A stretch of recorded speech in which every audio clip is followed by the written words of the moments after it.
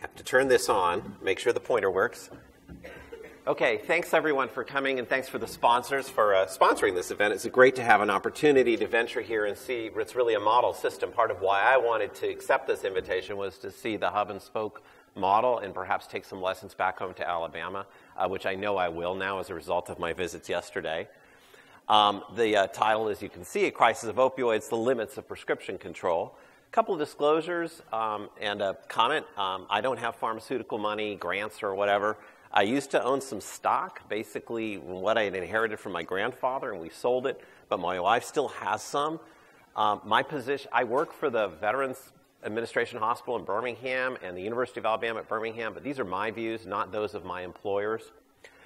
There's a way in which this talk will convey a certain professorial certainty, which is sort of part of the act of giving a talk, but that doesn't mean that everything is fixed and known. I'm just giving a best guess based on what I can see at the present time.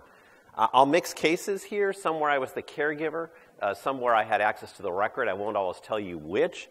I want to acknowledge collaborators and colleagues, as you see, including Dr. Sattel, who helped educate me to think about addiction, pain, primary care, dependence, all these interlocking concepts. Two impressions from the moment we find ourselves in with regard to opioids and prescriptions. This is a cartoon that I had to commission for a precious $400 for the article that you just heard Rick mention. So in talking with the editor, we thought, let's get a cartoon. So the physician's sitting in the office, surrounded by CDC, prescription drug monitoring program, blaring headlines about a crisis, and they say, too many people are dying. This situation is kind of out of control. I thought they were helping you, but right now, I have to stop your Lortab pills. And the patient, and it's my nurse I work with who told me to put this line in the patient's mouth. The patient says, what did I do? And right outside the window, of course, you see the devastating sight of a young person injecting. And it very much often feels today in the real world of hospital and primary care that's what we're doing. We're changing the care of these folks for the care of those folks. Of course, somebody here is going to say, wait, there is a relationship between what happened in the office and outside the office, and I know that. But de facto, what we're doing right now is changing everybody's care in the office because we're very, very concerned about what's happening to these folks who are dying. Another impression of the moment we find ourselves in before we sort of get to the meat of the matter. You heard Rick mention this, a letter that we wrote in response to a proposal from the Centers for Medicare and Medicaid Services, a proposal that said, for those patients in the Medicare programs who are getting a prescription drug benefit and who happen to receive a total dose of opioids over 90 milligram equivalents, we propose that payment be blocked at the pharmacy. A patient not receive that medicine until a formal prior authorization procedure takes place. It's a 3- or a 4-way communication process that can take up to a week or longer. And then, at such time as approval is granted, we'll release this payment. They also proposed a 7-day limit for all opioid-naive recipients, which actually is embodied in the regulations they did pass. There was an open comment period on this proposed regulation, and there was a lot of comments. But among them was a letter where I was the first author, but my colleagues Adam and AJ helped kind of put together the material. And we said, we don't think this is really correct. And the reasons for that are going to come out over the course of this talk. But in essence, we said, you're going to force involuntary discontinuations and tapers in a way that completely violates the CDC guidelines, going to cause a lot of havoc. The first 180 signatures came from physicians, mostly in palliative care, addiction, and pain, and primary care within 24 hours. Within a week or so, we had 220. Fully 8 people who had worked on the CDC guideline signed to oppose this proposed policy from CMS. It was pronounced too cruel by Jane Ballantyne, the president of Physicians for Responsible Opioid Prescribing, a person who had worked tirelessly to bring to light harms from excessive opioid prescribing. You can see the letter online. In fact, our efforts made the cover of the Times. The red box is to say, Mom, I made the cover of the New York Times. Please love me. And then, but the quote I want you to hear is not from me, but from Joanna Starles. It says, the decision to taper opioids should be based on whether the benefits for pain and function outweigh the harm for that patient. That takes a lot of clinical judgment. It's individualized and nuanced, a stance I certainly endorse. Before we dive into sort of the scientific and clinical meat of the matter, I hope we can agree tentatively with some of these points. Opioids were vastly overprescribed from 2000 to 2012. Doing so, in my view, caused harm. A systems-level decline in reliance on opioids as a central part of healthcare is desirable, broadly speaking. My thesis, however, which I'll try to defend here, is that forced opioid reductions are now quasi-mandated. They violate ethical and evidentiary norms of medical practice. All agencies that are party to this trend should act now to protect the population who we are putting at risk and harming in the name of solving a social crisis. What's going to happen here is I'm going to give a case example. Then I'm going to talk about a little bit about the epidemiology of prescribing an overdose, describe pill control policies, data for and data against, and close with a restatement of some of my concerns. Let's talk about a case. This is a 73-year-old man. This is an actual case approved for presentation and shown at a scientific meeting. At a prior publication, before I had such approval, I described this individual with identifiers changed to show it as a female. But this is a 73-year-old man with chronic pain and polyarthritis from the late 1990s onward who had a renal transplant in 2003.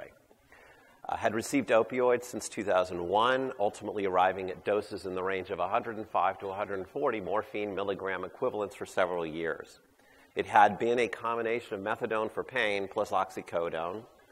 In 2014, one physician, there are multiple physicians who changed this person's care, changed the methadone to morphine sustained action based on VA appears to be getting away from methadone. Note, I'm talking about VA, but the Veterans Administration is a microcosm of all medical practice. It happens to be a more transparent microcosm, so we hear the stories, we see a lot, but this is happening everywhere. So get away from methadone. Then in 2015, the morphine sulfate long-acting just dropped off the record, and the patient was left with oxycodone 30 milligrams a day, which is 45 morphine milligram equivalents. Quite a drop. And then in 2016, a visit, he said, look, everything hurts all the time. Physician's response, in response to incentives upon them, was to drop the dose of the opioids from 30 to 22.5 milligram morphine equivalents, hydrocodone instead of oxycodone. And about 6 to 8 months later, the patient was admitted to the hospital with progressive renal failure. Remember, it's a kidney transplant patient. Well, why did that happen? What he described was a progressive loss of energy over many months. Not withdrawal, just loss of energy, inability to keep up with his medications, including the ones that are designed to prevent rejection of the transplanted kidney. His past history suggested he wouldn't be someone we would have been happy today to start on opioids exactly. We'd be a little nervous. He had 2 psychiatric hospitalizations in the 70s. For depression. There was a past history of alcohol use disorder. Hadn't drank since 1989 with 1 lapse in 2011, but it was short-lived. No one nearby had previously married, no social support. Reevaluation showed that he had acute and chronic rejection of that transplanted kidney. And the acute rejection is something normally prevented by taking the very medicines that he had found himself unable to keep up with during the last year. In March of 2017, he was dialyzed, kind of restabilized, bumped up his opioids to oxycodone, 10 milligrams 4 times a day, told the local primary care doctor, looks like the dose reductions just kind of left him flagging, probably went too far, leave him up. Within a month of being out, the doctor took the doses back down because that's what we do, that's how we roll now. And he was readmitted twice in the next 6 months for resurgent renal failure. He died in September of 2017, and in the last 24 hours of his life, he was given unlimited access to opioids once they were absolutely sure he was about to die. So, was this patient protected by the tapering of opioids that he underwent? He didn't protest, actually. He didn't like it, but he didn't protest. Does anybody think he's better off dead than alive on opioids? I can't imagine anybody really believes that, but I see cases like this all the time.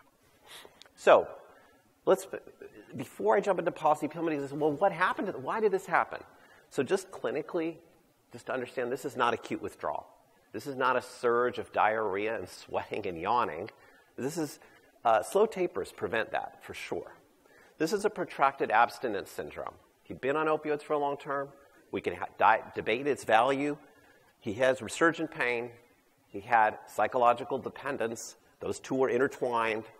For these folks, slow taper may be desirable, may work for some. They may feel better. And for others, it just doesn't turn out very well.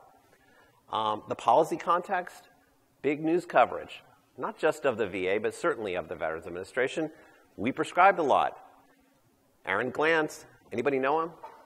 Nobody knows him? Okay, he got a Peabody Award for reporting on the high prescribing. And the moment his reports came out, I thought, oh, I know what's going to happen. There's going to be a massive push to crush down those prescriptions. If anybody knows Aaron Glantz, please suggest that he continue to report on the issue that he got his Peabody Award for. Because we're still dealing with the outcomes of those reports. That's part of my daily life. Epidemiology. Okay, this is not a surprise. 64,000 overdoses from all drugs combined in 2016. Alcohol causes a fair number of deaths. I don't think we should forget that. Almost all of you are familiar with the changing epidemiology of the types of opioids found in people who die. Of course, what these graphs fail to disclose is that multiple drugs are involved in most overdoses, and so each drug gets counted multiple times, or each death contributes to multiple lines in these kinds of graphs. But clearly there's been a rise of synthetic opioids other than methadone, heroin. You see that rise in natural and semi-synthetic opioids, but any death where heroin, fentanyl, and a Lortab pill are found does contribute to all three lines at once. So that's part of why that prescription-type opioid line is still going up.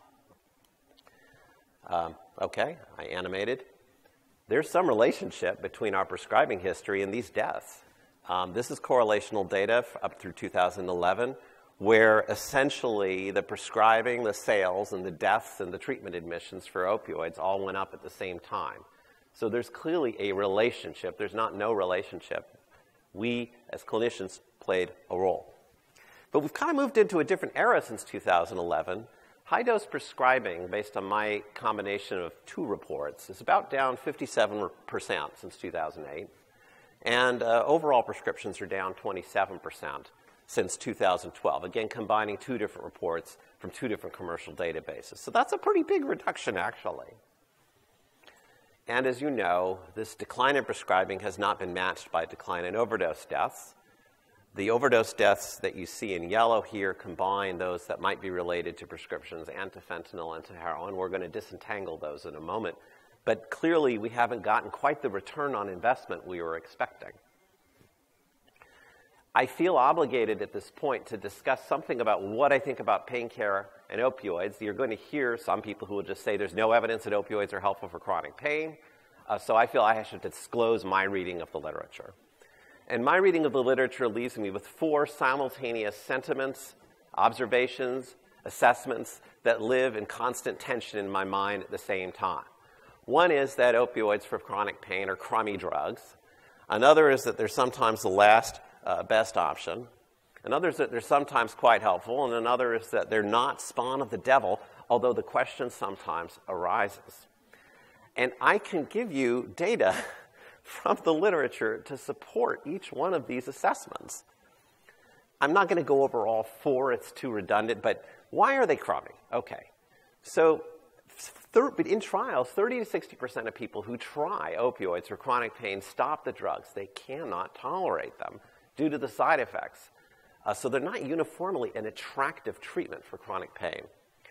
There is some level of new onset addiction in people who don't seem to have had prior addictions to the best as we can tell. And surely somebody in this room knows someone where it seems like they got the pills and then they went to the races and things just kind of spiraled. What percentage is that? The average percentage cited in the CDC guideline based on a prospective type of study is between 0.6 and 7%. But remember, we are not all, I taught this line by Dr. Sattel, we are not all at equal risk of addiction. So a younger adult and an 85-year-old and a person with pre-existing trauma are not all interchangeable with each other. So I have trouble with all these average numbers. 3 to 20%, depending on the study, who are on opioids for chronic pain seem to have some problematic behavior, some volatility that might not qualify as an addiction diagnosis, but it doesn't look exactly like it's all going well. And they're not routinely superior, in musculoskeletal pain at least, to stepwise offering of other treatments. This is from a trial published by Dr. Aaron Krebs in JAMA. That doesn't mean that every single person that I see in my clinic would willingly enter a randomized trial or has just musculoskeletal pain. But still, I mean, a 1-year-long trial that weren't like, God's gift to the universe. Okay, why not spawn of the devil?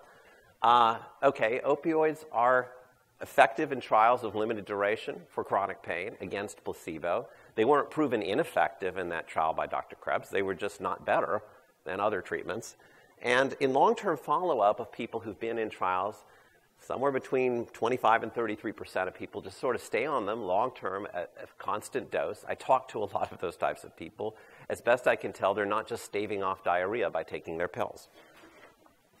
What do the CDC guidelines say? Okay, shortest summary ever. Try to avoid starting opioids if you can for care of chronic pain. Good. Evaluate and document the risks and benefits when starting them. Okay. Go for the lowest effective dose. Be particularly careful if you're considering escalating the dose in your new patient at 50 or 90 milligram equivalents. All right. For patients already on opioids, this is recommendation 7, the single most misinterpreted and neglected aspect of this guideline, and the single most important in my view. For patients already on opioids, evaluate the harm to that patient and the benefit to that patient. And there's no dose target specified. There's no mandated taper. There's no requirement to bring the dose down to under 90. It says if the benefits fail to exceed the harms, consider tapering the dose at that point because you're not getting benefit. That's pretty much ignored, but that to me is a very important statement. That's what the guideline experts said they supported. They suggest urine drug tests, prescription drug monitoring program use. I do both of those things. There's not much data for them. And the evidence quality across this guideline, soberingly, was consistently low. This is not this could have been called CDC's experts list of strong suggestions. Not bad. I support it. But pill control policy has gone way beyond what that guideline said.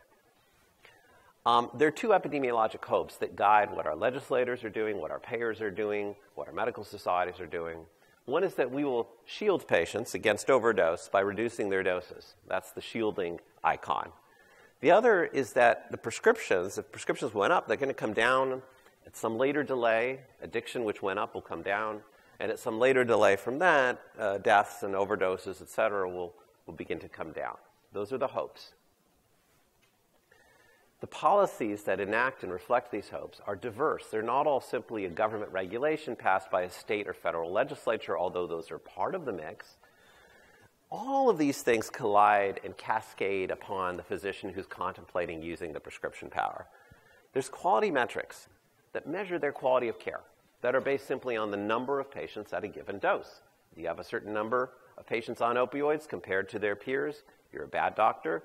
If you have a certain number above a given dose, you're a bad doctor. It doesn't matter who you take care of. It's just that number. Payers restrict coverage for opioid pain medicine based on dose.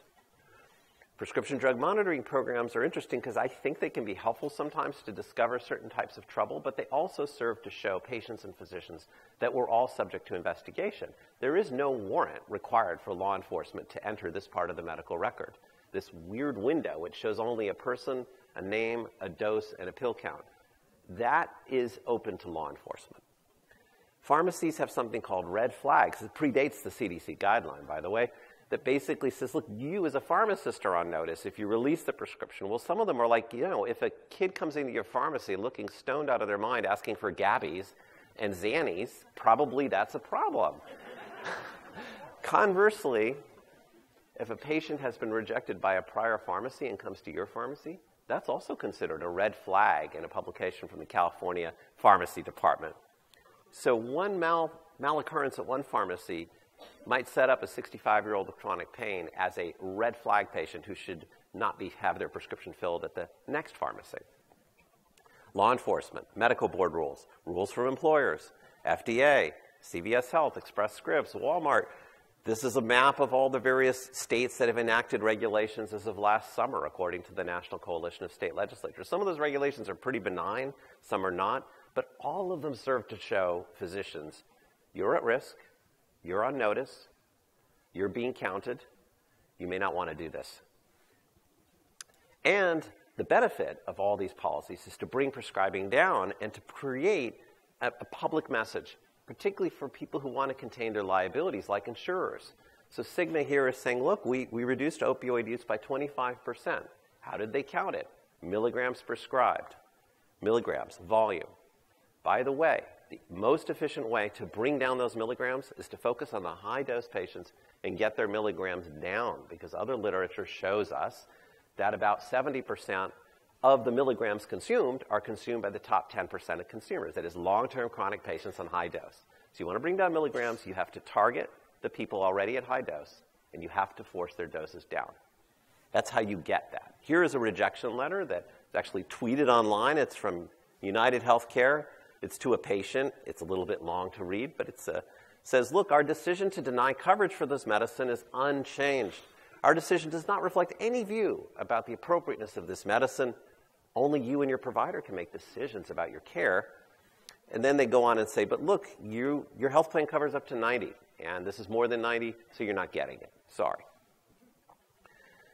Physicians clearly have changed their behavior in response to this concatenation. And remember what I said at the beginning. I think on whole, a broad reduction in our insistence on using opioids in so many situations where they really aren't particularly helpful is good. But when pollsters ask physicians, why are you reducing prescribing? Here are the reasons they give. You can't read it, but I'll just say rules. This one over here, the orange bar, is essentially fear. This one over here is difficulty of caring for pain patients. And this one, this tall bar here, is hassles. About 20% say that it's actually based on an improved understanding of the treatment that they were considering offering. So the minority of physicians who've changed their prescribing say it's based on something to do with better understanding of how to care for their patients. The majority say rules, fear, hassle, and difficulty dealing with these people is why I'm changing my care. That's a different approach to medical care regulation than is typical. Okay, let's look at data for and data against. And I'm focusing, as you can tell, on the dose reduction side of the equation. I am fully comfortable with not prescribing opioids for nearly all dental extractions, for sprained ankles, with not handing people bottles of pills when they basically need 1 or 2 days. Those are kind of easy gimmies to me. But what data support restricting doses in patients with chronic pain and bringing those doses down? The core of it are multiple correlational large database studies. And those studies typically look at prescription receiving populations, and they look at the rate of death from overdose of those people, and they inform the CDC guideline to be cautious about dose. And what they show, and this is from Bonnert, it's a little hard to see, but I'm going to basically say in this veteran study, but there's a non-veteran study, the prescribed dose was associated with an increased risk of the overdose event in chronic pain patients. Here, if you received over 100 milligram morphine equivalents, 7 times increased risk of an overdose event. So dose, as prescribed, seemed to have something to do with the event that we call overdose, the poisoning event. So it was a risk factor, and there's more than one study that shows that. What about data showing that reduction in dose kind of works out? This was a review of the literature published in August of 2017, again led by a team with Dr. Aaron Krebs. Joe Frank was the first author. And they reviewed the world's trial literature on this. Randomized trials require voluntary patients, which is a very important caveat since most of what's happening is not voluntary. But with voluntary and well-run programs, dose reduction can be achieved for some patients, not all. And some actually feel better. And the evidence was rated low quality. And the authors cautioned that there are no studies of mandatory, involuntary dose reductions or discontinuations, and insufficient evidence on adverse effects, such as overdose or switch to illicit opioids or suicidality.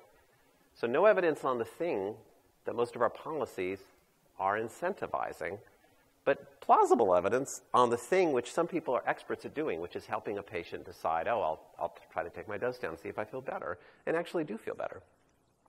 Sum up. Voluntary taper with strong support to the patient seems to allow dose to go down. Average pain doesn't rise, although it rises for some. And there's no data to suggest yet that the safety of those patients has increased at all. No trial data has looked at a safety outcome. Okay, what about data that might not favor this? Because so much legislation is focused on this. There's actually a petition right now to the FDA and a proposed law from Senator Markey that would propose that we take off the market any opioid which, when taken as directed, would allow a person to exceed 90 milligrams, ultra-high dose. So what data might not favor our focus on tapering these doses? So this is data which combines people who had overdose or suicide, but the same graph will appear if we isolate just overdose or suicide from the Department of Veterans Affairs, presented at the 2018 RX Opioid and Heroin Summit in April. And it says, look, what was the dose received by the veteran who had one of these events? And what's a little small here is that you actually find out that most of the events, the bulk of this curve, sits below 90 milligram equivalent. So most of the events we call overdose happen at a low prescribed dose. Ditto for suicide as well. Also, in green, substance use disorder diagnosis, and mental health very often. Red, mental health only. People lacking such diagnoses are in blue. So most people who have these events are receiving low prescribed doses. Most people having these events of concern have substance use disorder or mental health disorder diagnoses. Does that mean that dose doesn't matter at all? Not necessarily, but it means that the word overdose itself might be misconstruing the event that we wish to prevent if it mostly happens when the dose prescribed is low. We probably have to think about something other than the prescribing of a dose, which is precisely where the regulators are focusing, if we actually want to protect people. To put it another way, and I said this to a group of insurers, if you're comfortable only addressing 13% of the problem, please continue to focus on the people at high dose. As long as you're comfortable neglecting 87% of the people at risk, you're doing great. They stopped. They paused for a second. Another study, I could show you one of many. This is a point system for rating who's at risk of an overdose event based on retrospective looks at data. And essentially what it showed is that things related to the prescribed opioid accounted for 36% of the index that predicted the overdose event. And things related to mental health and substance disorder accounted for another 36% of the index related to who would have such an event. So clearly the people who we wish to care for are kind of complicated. They're not just driven or determined by a dose. In fact, in VA data, the predictors of having the event we call overdose are, and it's a little small, but PTSD, depression, bipolar, alcohol use disorder, those are all kind of substance use disorders. Prior mental health, inpatient mental health treatment history, 16 times increased risk of overdose event. Liver disease, other neurological, receipt of a benzodiazepine. So much law is focused on making sure no one gets a benzodiazepine with their opioid, or at least regulatory efforts. So that multiplies the risk by 1.4, receipt of a benzodiazepine. And I actually am very cautious about prescribing benzodiazepines. But if you have a patient who's receiving opioids with no benzodiazepine but has PTSD, that actually probably requires a more careful, that actually elevates your risk quite a bit more than the benzo. Why is that? Well, probably people who have emotional chaos, who are happening to receive a prescription, have unpredictable chaotic events in which they combine not just what we prescribe, but other stuff, and then they overdose and die. We need to pay attention to these risk factors far more than, I'm not saying we shouldn't pay attention to benzos, but these things matter. In a recent study from the Kaiser Health System, dose of prescribed did not predict overdose at all, just hinting at the complexity of the data we're yet to understand. The predictors were history of substance use disorder, history of mental illness, tobacco, receipt of a long-acting opioid, but not dose at all. Who receives opioids at high dose? And this is really, I want you to begin, this picture is stolen from the New Yorker, and the face is made of pills. And it's really the goal. I know why they chose the picture, but the goal I use, for which I use this picture is to say, let's start talking about the person rather than the pills we're seeking to discuss, manage, control, deliberate over. The people who historically in those large databases receive high-dose opioids, for good and for bad, multiple pain diagnoses, psychiatric diagnoses, depression, substance use disorder, present or remitted, high rates of polypharmacy. All the things that predict actually having a bad event on opioids are the people we selected on average to receive high-dose opioids. So it's actually a population at risk that we should be focused on rather than a pill at risk. Caveat, I know people on high doses who need high doses, it seems, and have none of those risk factors. Those people are also part of our lives. So tapering. So many people advocate we need to bring down those people to safe doses. And as I said, we have some data that with voluntary patients of some kinds, it can be done. But you know, taper doesn't have a 100% successful track record. In a randomized controlled trial focused on people whose pill problem qualified as prescription opioid use disorder, people who volunteered to enter the trial, people who wanted to be tapered, this was published about 7 years ago. They were randomly assigned to different kinds of tapers, with buprenorphine, without buprenorphine, longer, slower, voluntary. 1-year failure rate, 91.4%. And in that era, they wound up back on pills in some way or another. So the tapering strategy, even with volunteers who really, really want it, if their level of dependence is such that it might qualify for a prescription opioid use disorder, tapering is pretty bad failure. Now, not all patients with chronic pain sit as prescription opioid use disorder. Not all of them sit over in the benign, I'm just doing great category. Most, maybe many, sit in a middle category where the dependence in play is a little bit complicated. It doesn't always look neat and clean. Can we assume that every one of those people should be tapered and they're somehow going to be safer and better? To me, trial data like this should give us a note of caution. So what has happened as a result of bringing down high-dose prescribing is shown here. And this graph was prepared by Sally's colleague at the American Enterprise Institute and essentially shows the number of overdoses per year in which only prescription-type opioids were found. Doesn't mean they were prescribed, but hydrocodone, oxycodone. Basically, the number's been about constant, 9,500 to 10,000. If you throw in the people who had methadone but no heroin and no fentanyl, it gets to around 12,000. It would be higher. But we've actually reduced, in this graph, high-dose prescribing went down 48%. Overdoses involving prescription-type opioids didn't change a whit in 8 years. So how much investment should we put in this policy given these returns in the last 8 years? So let's talk about ethics.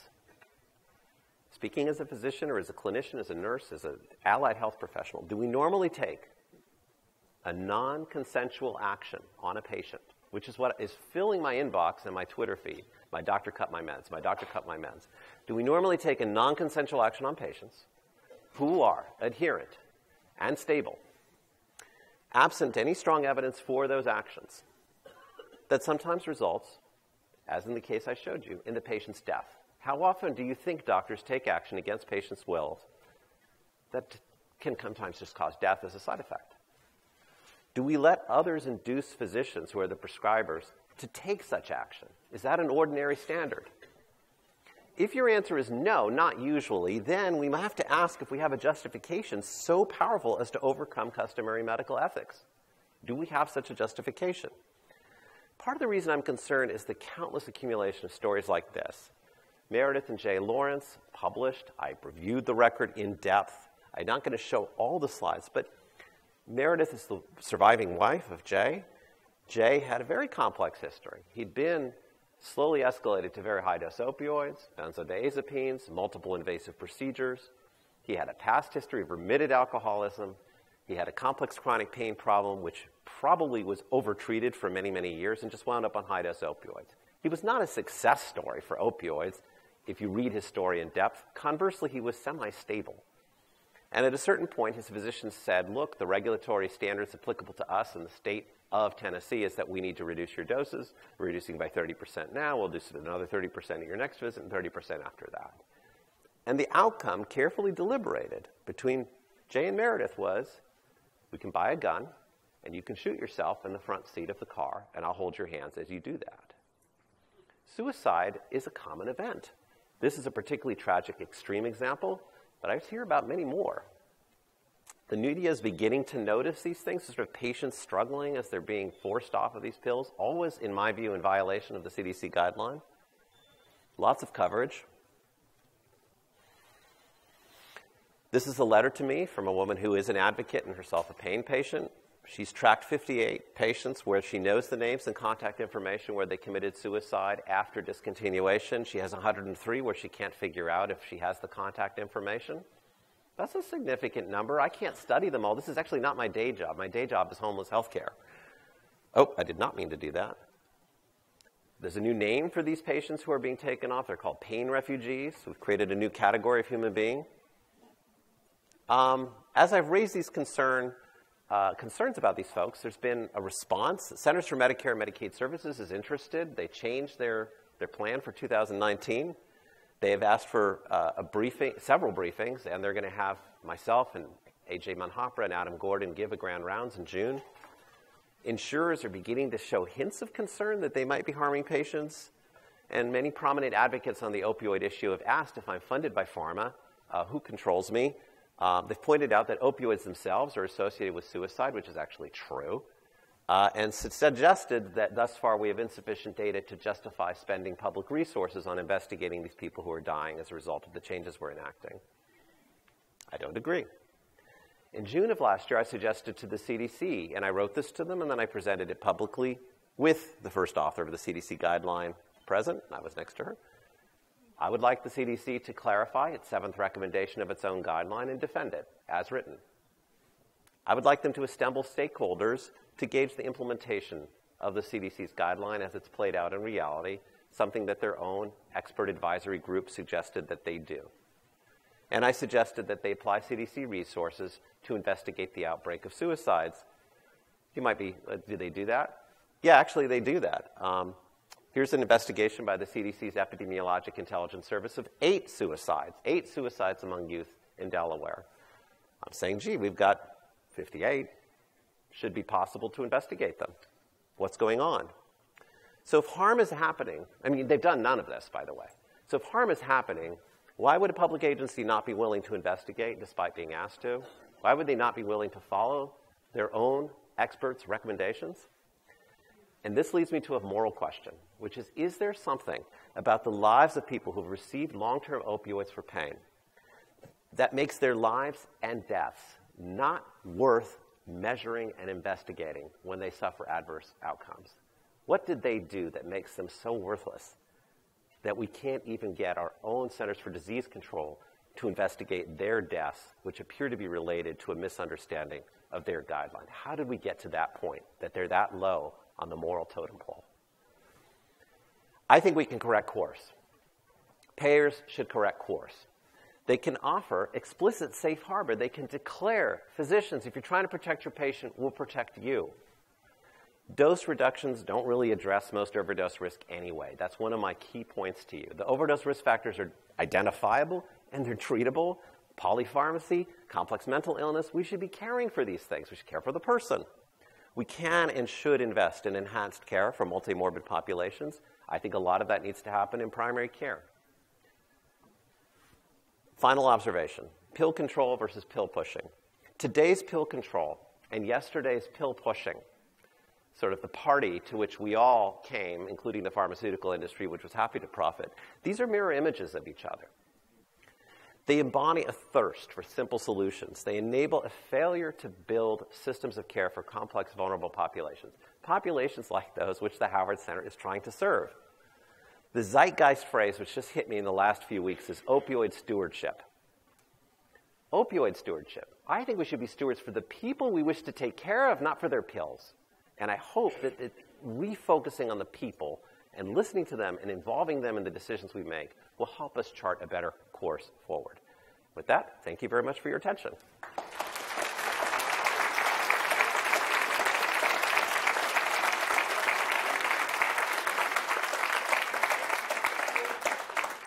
Did I eat up all the time, or do we still have time for questions? Oh, excellent. I saw a hand up over there. Sandy, I got you. And then one over there. Microphone's coming around. Hi, thank you. That was a very engaging talk. I would add to solutions is looking at some of the structural problems within medicine that contributed to the problem. I wonder what your thoughts are. And I think it actually ties into what Dr. Satel was talking about, that the over-medicalization of a lot of human suffering combined with physicians not being adequately able to protect themselves from commercial interest that contributed to the epidemic. I mean, you've highlighted a particular problem of people who are sort of victims of that, but it seems to me that if we don't address some of the structural problems within medicine, we're just waiting for the next problem to come about. And I'm curious what your thoughts are. The reason that physicians seem to escalate doses in the patients where they prescribe are often responses to psychological distress, which is treated as a pill-solvable problem when it often is not. And that's part of how we got into this mess, is the sense that we can medicalize it, that we can do it in brief little 15-minute office visits. By the way, it doesn't have to be a physician. It could be a nurse who's going to do the visit that actually helps the patient overcome their suffering. I'm not wedded to physicians being the solution here.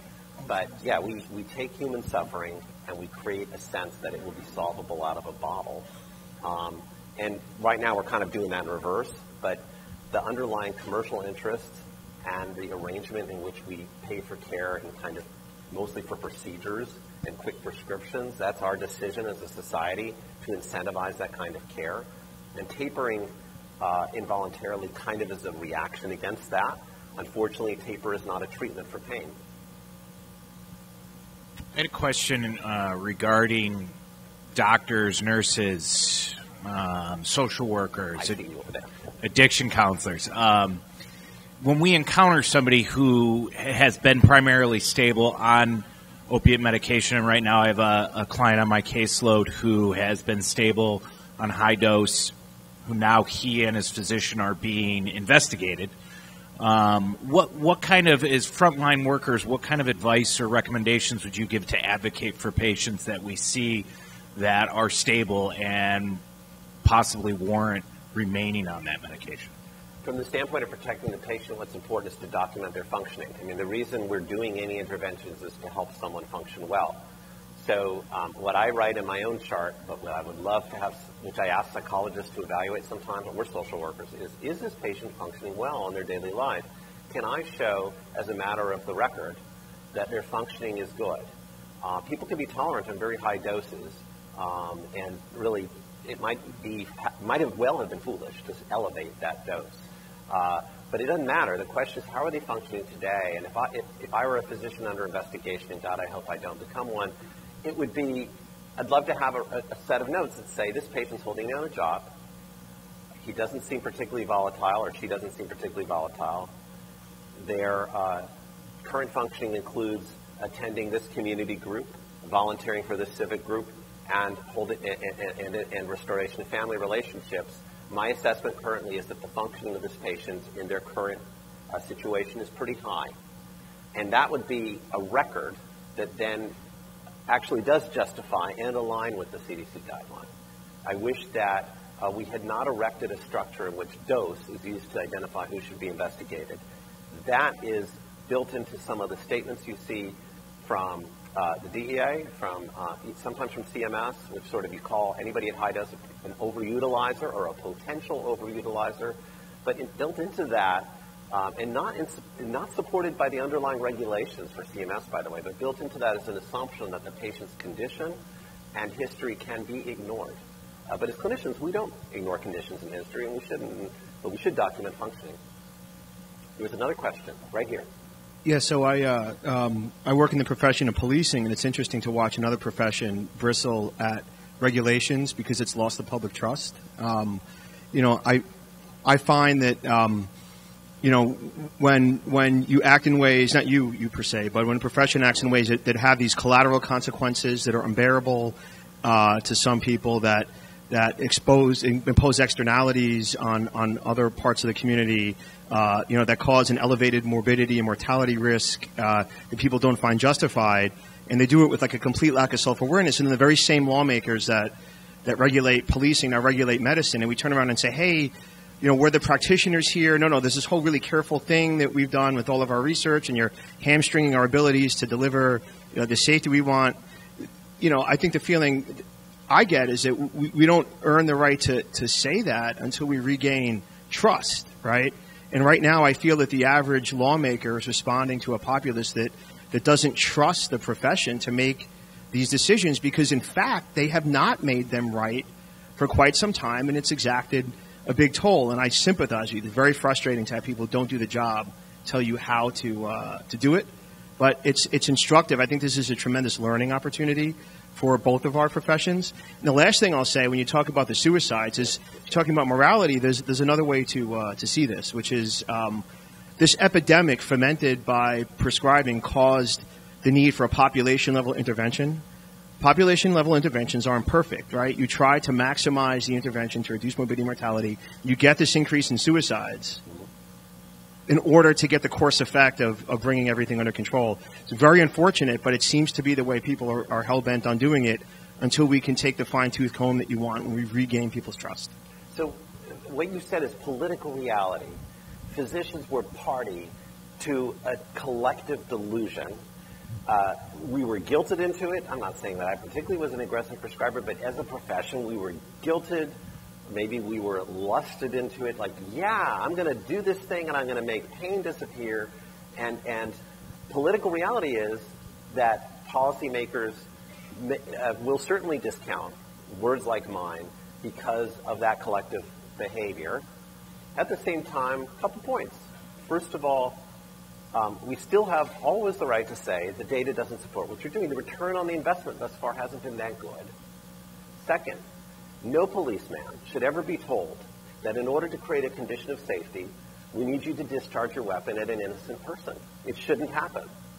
But there actually are physicians at this point who are under such pressure that they feel they need to do traumatic injury to their own patients. It's a violation of medical ethics. So even if my argument is an utter failure politically, and it may well be for the time being, my view is that as a clinician, it is absolutely unacceptable to put me or my colleagues in a situation where we must kill our own patients in order to solve a social problem.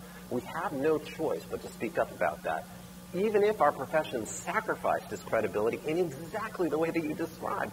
We can't not speak, just as a cop can't speak about being told to shoot their weapon in the wrong situation. You have to talk, you have to speak up, and then eventually hope that we all sort of gel down, come to our senses, and find a way through it. Somebody else had a hand up. I did see it. Yes. I'm curious of what your thoughts are on using cannabis to reduce opioid use. Oh, you're going to make me miserable now. I have completely mixed feelings on cannabis because insofar as the data seem a little bit promising and I run into the occasional patient who says, look, I smoke marijuana. I don't need as much opioids. I feel better. My response is, God bless you. And then at the same, and by the way, I was senior author of an article that showed long-term cannabis use, no major harm to pulmonary function, lung function. Conversely, I'm desperately suspicious of the industrial interests that want to push cannabis just like they pushed opioids. I realize that on average, it looks to me like cannabis is kind of lower risk than opioid pills. So I do get it, but I'm really nervous about what happens as we, in our inevitable exuberant American way, we industrialize the interest, we sell it to everybody as the cure for everything. So I'm nervous about that on the horizon, and yet pretty sympathetic to a patient who says this has worked for me. Although, as point of fact, as a federal employee, I am not permitted to counsel patients on cannabis. I just can't. There's a rule that says I can't do it. Yes, in the back? I wanted to make a point that seems to be happening, at least in our community. Within the hub and spoke model, we have a pretty open door. We have no waiting list, and we find that we are taking in more and more of these pain refugees. Yeah. I love this term.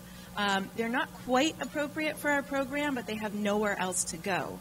Once they enter our door, they receive a diagnosis of an opiate use disorder, and now this is going to affect their care for the rest of their lives within the medical community. You know, then all of a sudden their primary care says, oh, I didn't realize you had a substance use disorder. Now I need to be wary and maybe take you off of some of your other medications, and it's creating this other, really horrible downslide. So, yeah, we are forced to do a situation. We have to apply a diagnosis that doesn't perfectly fit the individual in order to be able to justify release of a medication to that person. Now, a physician is allowed to prescribe buprenorphine off-label in various forms potentially for a patient who has pain. There are some people anecdotally who benefit from that.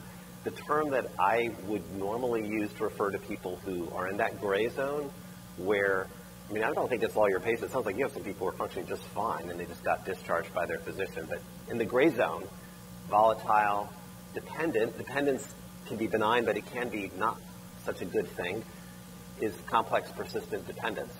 That's a term I've taken from Jane Ballantyne, and I wouldn't apply the word opioid use disorder or addiction, but I would tell the patient, look, you're in this gray zone. But because of the structures we have, people are getting labeled in ways that will affect them for the rest of their lives.